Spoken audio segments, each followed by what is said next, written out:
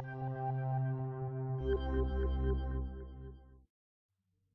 there. In today's video, we're going to have a look at the crucial topic of relevancy in essay composition. Now, this is the most important thing for you to get right because it is the biggest determinant of the marks you will get for your efforts. An irrelevant essay, no matter how beautifully it's been composed, no matter how well it uses evidence, will never get a good mark. In fact, it's probably going to fail simply because it's not fit for purpose. Now, at this point, you might be thinking, well, do I really need to watch an entire video if the message is quite simply, I need to keep my essay responses relevant to the title I've been set? Surely that's obvious. Well, here's where you've got to be careful. As Arthur Conan Doyle once said, nothing is so deceptive as an obvious fact. The point is that most students who fail essays or get poor marks in essays do so because they haven't convincingly addressed the essay title they've been set. And it's very easy to do this inadvertently for a number of reasons. The first thing that can cause problems in keeping your responses to essays relevant to the title you've been set is something called the illusion of knowing. The illusion of knowing occurs when you make a premature judgment about the extent to which you understand something. So in the context of an essay title, it's very easy for you to look at an essay title quite superficially and think, yeah, I understand that. But the problem is, if you've had to look at that essay title superficially and you haven't deconstructed it, there's a very good chance that your perception of the extent to which you understand it is erroneous.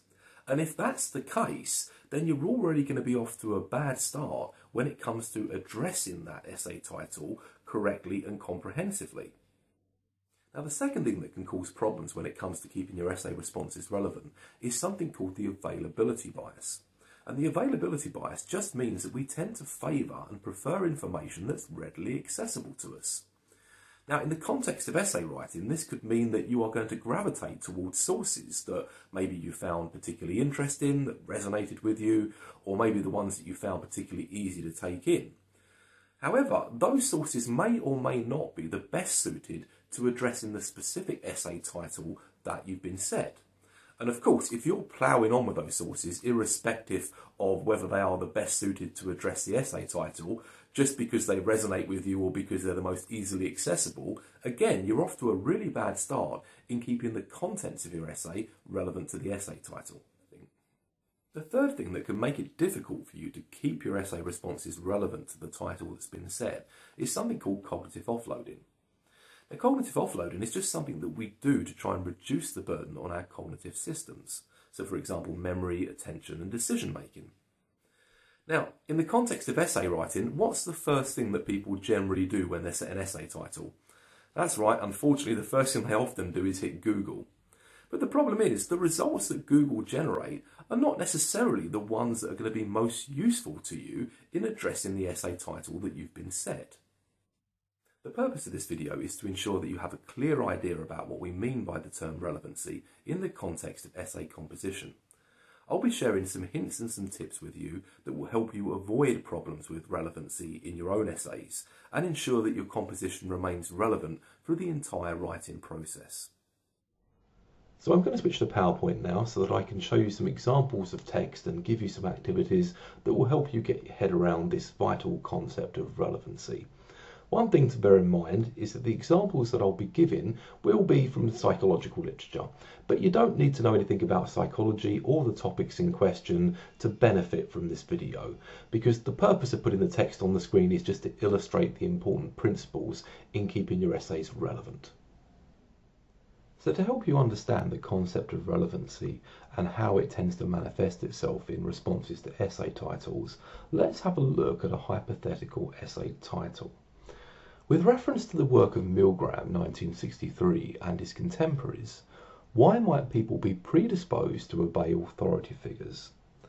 Now again, if you're not studying psychology and you have no idea who Milgram was, what he did in 1963, or any working knowledge of the study of obedience, don't worry, you don't need to know any of this stuff. What I'm going to ask you to do in the next slide is have a look at a piece of text and simply make a judgment as to whether that text is relevant to the essay title we've just outlined. So here's the text I'd like you to have a look at. Pause the video so you get a chance to read the text and think about whether it's relevant to the essay title we've just had a look at. and then play the video when you're ready to continue. So you may have looked at this text and thought, well, superficially at least, this looks like a relevant response to the essay title. But if you go back to that essay title and then you look at this text again, you might notice that although it seems superficially relevant in that they're clearly referring to the right study, Milgram 1963, what they're not doing is using that material to address the focus of the question, which was about the causes of obedience. Now, because they haven't done that, this text is almost entirely irrelevant. Yes, it's addressing the right topic, but it's not got the right focus because the essay title was asking what the results of Milgram 1963 can tell us about why people obey, i.e. the causes of obedience. And there's virtually nothing in this text extract that relates to the cause of obedience. It's referring to the ethics of the Milgram study. So the lesson here is that appearances can be quite deceptive, and even material that addresses broadly the right topic can still be almost entirely irrelevant to the specific requirements of the essay title that's been set. So here's another extract of text that's responding to the same essay title. Have a look at this text and see if you think it's an improvement on the previous piece of text. And if you think it's an improvement, try and identify why it's an improvement. Pause the video and press play when you're ready to resume. So hopefully you'll agree, having looked at this text, this is a big improvement on the previous passage of text because this is actually addressing the focus of the essay title. If you recall, the essay title was asking about the causes of obedience, and you can see right in the first sentence of this piece of exposition that the author is making it clear that's what they're addressing.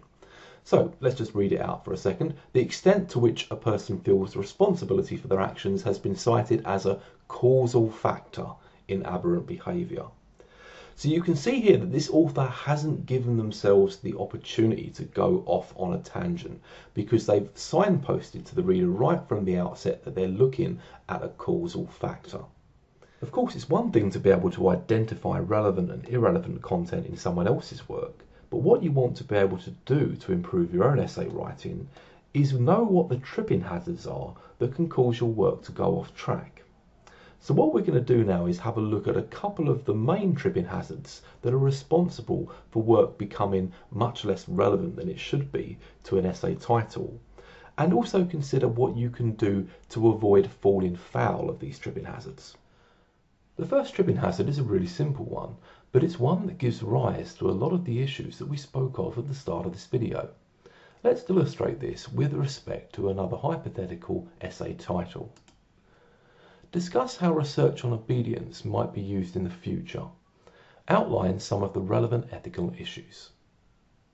Looking at this question, it would be very easy to zero in on the bit that mentions obedience and think, okay, well, I understand what this question is asking for. I'll just get on with the process of essay writing now. And that's the illusion of knowing in action for you, because you've prematurely assumed that you understand something, but you haven't really taken in what specifically this question is asking you to do with the literature on obedience. Equally, you could look at this title and again immediately zero in on the obedience aspect and start thinking about the particular research or the particular issues that come to mind when you hear that term. But the problem there is what you've got operating is the availability bias, i.e. the things that occur to you most readily associated with the term obedience might not be the best things to help you answer the particular essay title you've been set. Finally, you might be inclined to look at this essay title and think, okay, well, I'm going to hit Google and find out what it's got to say about this topic. And again, that will be the process of cognitive offloading, but it would present the same kind of issues as the availability bias, because when you put something into an internet search engine, some results are going to be more popular than others, so it might prioritize certain sites above other sites. And the problem there is that the sites that your search engine prioritizes might not contain the most suitable material for you to answer the essay title that's been set. So the way you can avoid falling foul of this trap is really simple. And it just involves spending a couple of minutes deconstructing any essay title that you receive right from the outset. So to help you do this, I've included a table below. Now you can see on the left-hand side of the table, I've broken this essay title down into its component parts. And pretty much any essay title you get can be broken down in this fashion. There'll be a topic, an instruction for that topic, and there may also be a subtopic and an instruction for that subtopic. So what I want you to do is have another look at the hypothetical question or essay title on this slide, and I want you to break that essay title down into the component parts as identified on this table. It should only take you a couple of minutes, so pause the video and press play when you're ready to resume. So hopefully the responses you've generated for this activity look a lot like the ones that I've put in the response column in the table below. There are two things I'd like you to take away from this activity. The first is just how easy it can be to quickly look at an essay title and arrive at the wrong idea about the demands it's making of you as an author. If you do this, you're massively increasing the odds that you will produce an irrelevant and/or incomplete response to that essay title. The second thing I'd like you to take away from this activity is just how quick and easy it is to break down an essay title into its component parts. And in doing this, you are massively reducing the likelihood that you will produce either an irrelevant and/or incomplete response to the essay title you've been set.